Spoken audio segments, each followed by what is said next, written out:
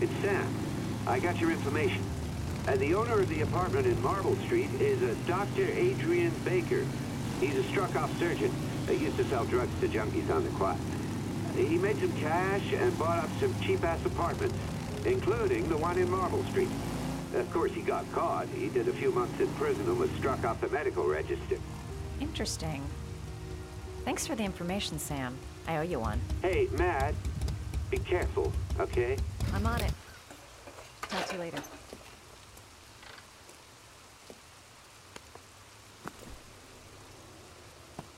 The owner of the apartment where Ethan cut off his finger lives here. It's not much of a lead, but it's all I've got.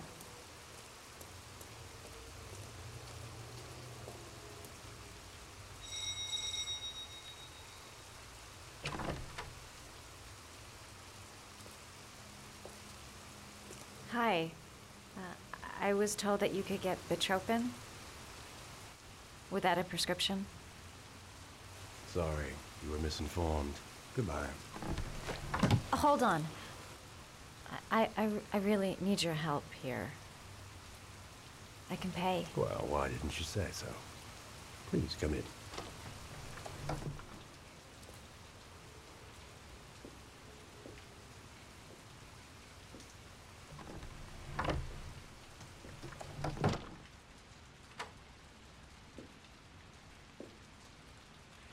So, you're looking for Bitropin, my dear?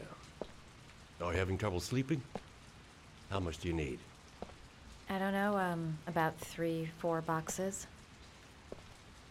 Well, no, that shouldn't be a problem. Would you like a drink? I was just about to have one. Sure, why not?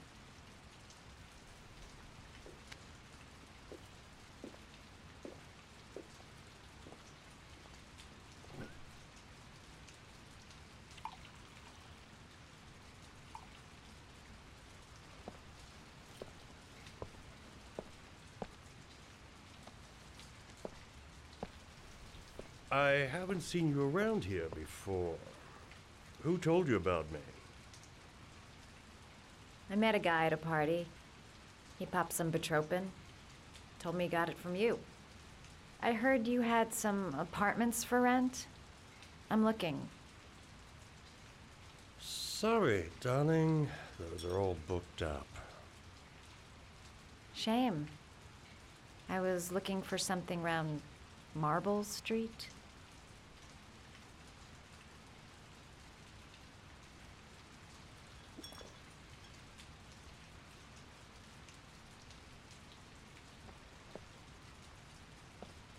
You're not drinking? Yeah, sure I am.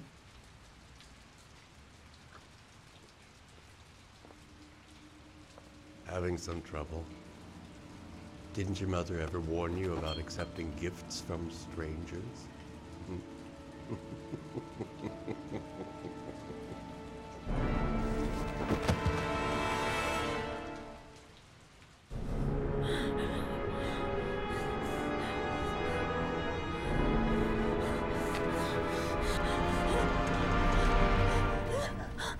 Ah, say hello to Matthew.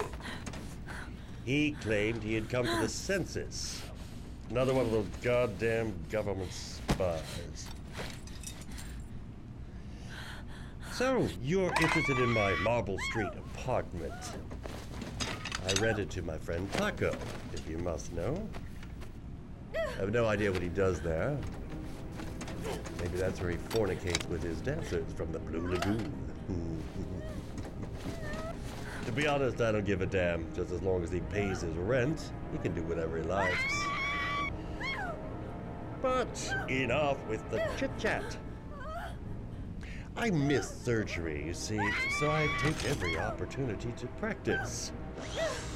I don't have any instruments here, so I use whatever comes to hand. I hope you won't hold that against me. Hold on. This might sting him.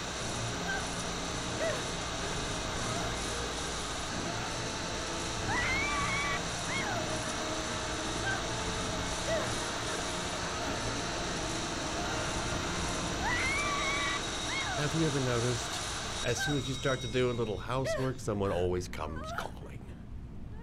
I'll get rid of our visitor and be right back. Don't move. I won't be long.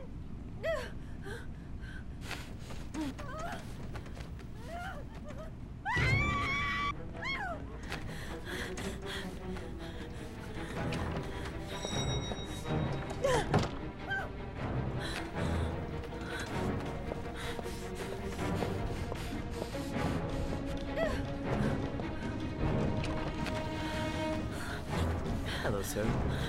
I've come to bring you the word of the Lord in the form of these magnificent Bibles, which I will gladly leave with you in return for a contribution of only $5. No thanks, I love it. Come now, brother. I cannot believe the word of the Lord is of no interest to you. We, his humble flock, should walk in his steps, for St. John has said. Thanks a lot, but I don't need it. Who does not need a Bible in these times of violence and hatred? Holy Scripture.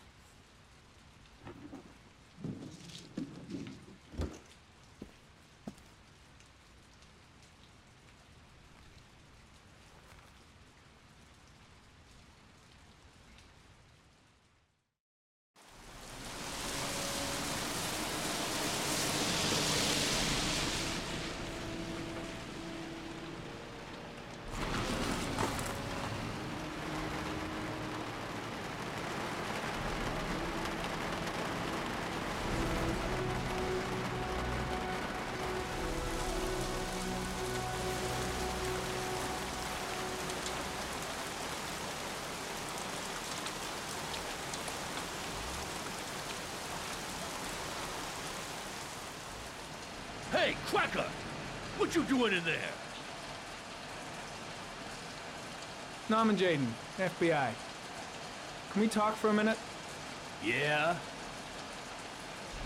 I'm looking for the owner of a blue Chevrolet Malibu 83.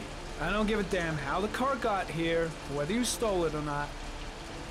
I just want to know who bought it from. Sorry, man. Don't ring a bell. I got a real bad memory for names. Perhaps I can help you to remember. If we find out that you sold the car to the man we're looking for, you're looking at some pretty solid time inside, Jackie boy. You trying to scare me with your big talk? I never saw your damn car. Gonna take a walk.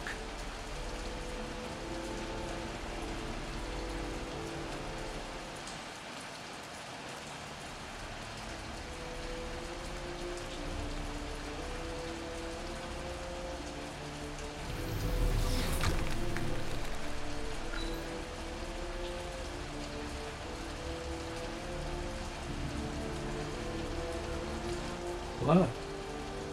Now why is there blood here?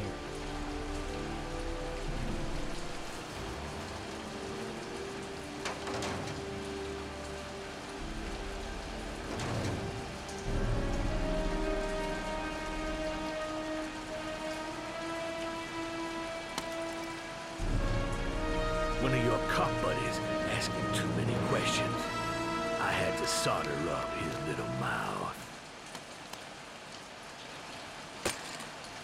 Hands on your head, pig.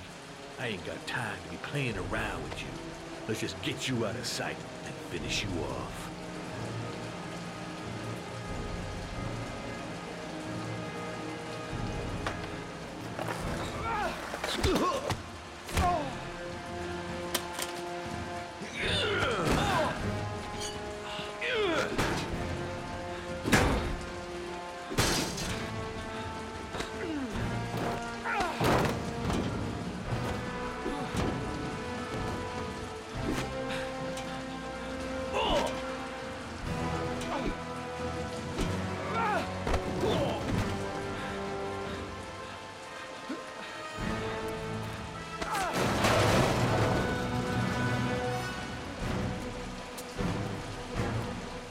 Enough fucking around.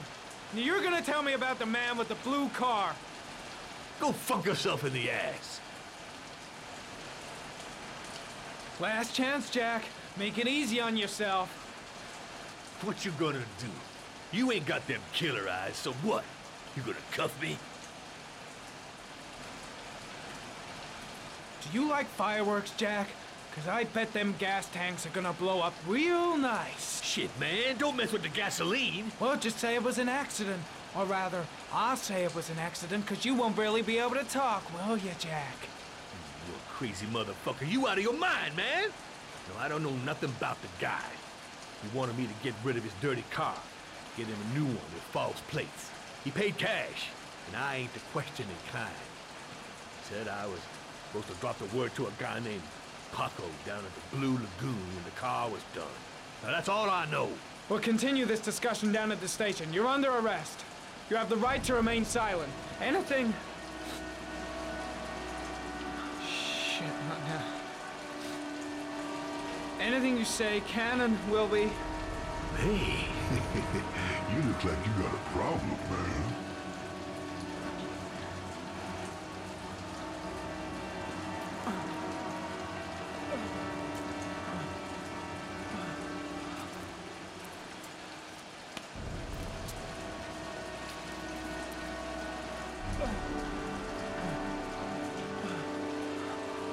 Turn around.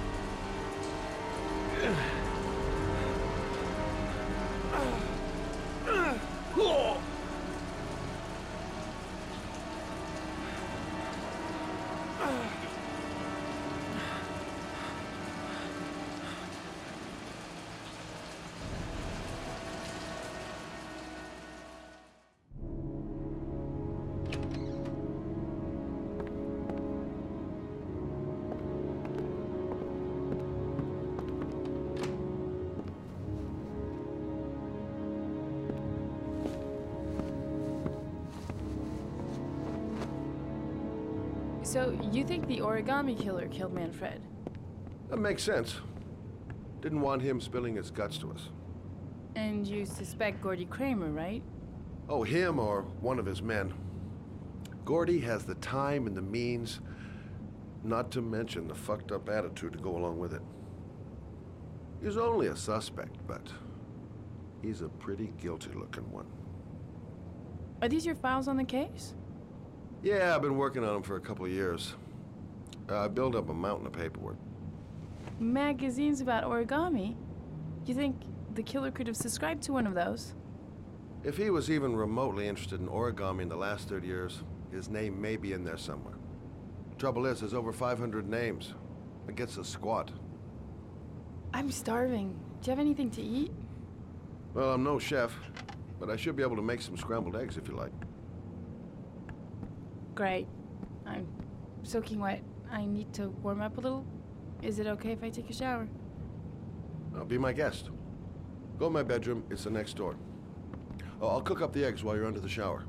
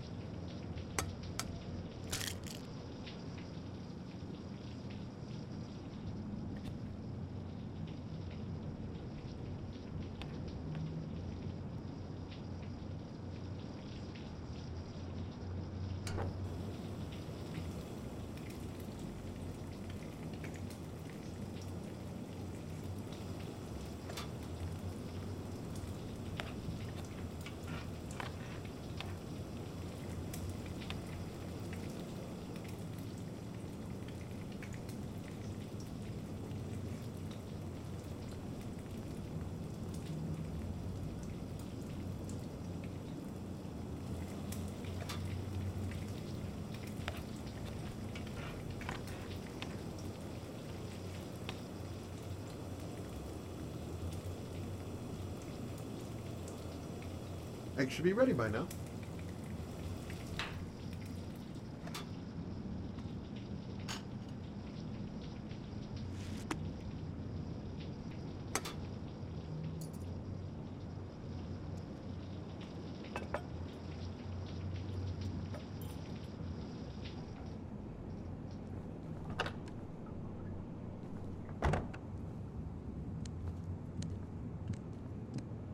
I took the liberty of borrowing your bathrobe.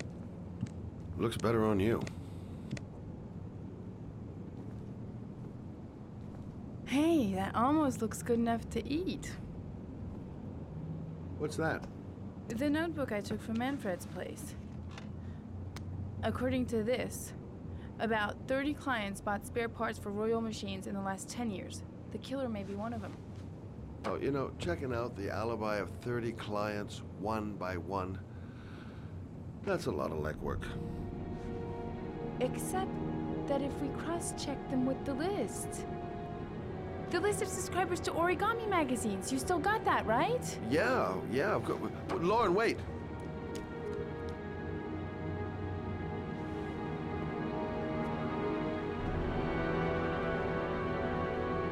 If the killer really used a royal typewriter and if he subscribed to an origami magazine, his name should be on both lists. Well, Lauren, I mean, that's just an assumption, but yeah, I suppose. His name is here somewhere. Help me. We're gonna find him.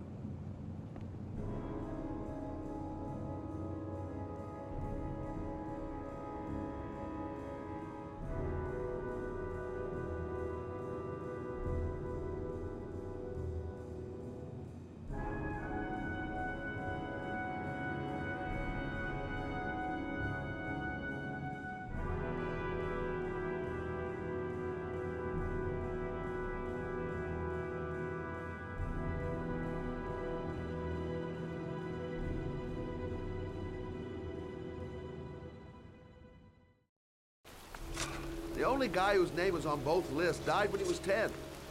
What are you gonna do now? Dig up his coffin, make sure he's dead? I know it doesn't make any sense. Unless the killer was only using his name. But why use the name of a kid who died 30 years ago? Well, that's what we came to find out. The name is John Shepard. It should be on a grave around here somewhere.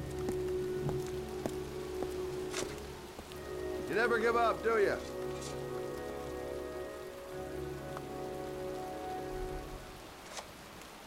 Hey, Lauren! I found it!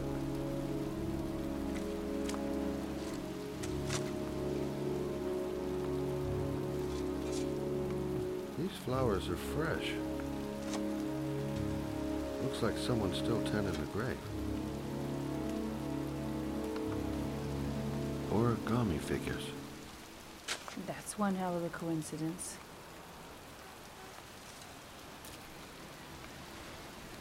Oh, youngin'. That one I knew well. You knew John Shepard? I've worked this graveyard nearly all my life. I remember what happened. It was in '77, October.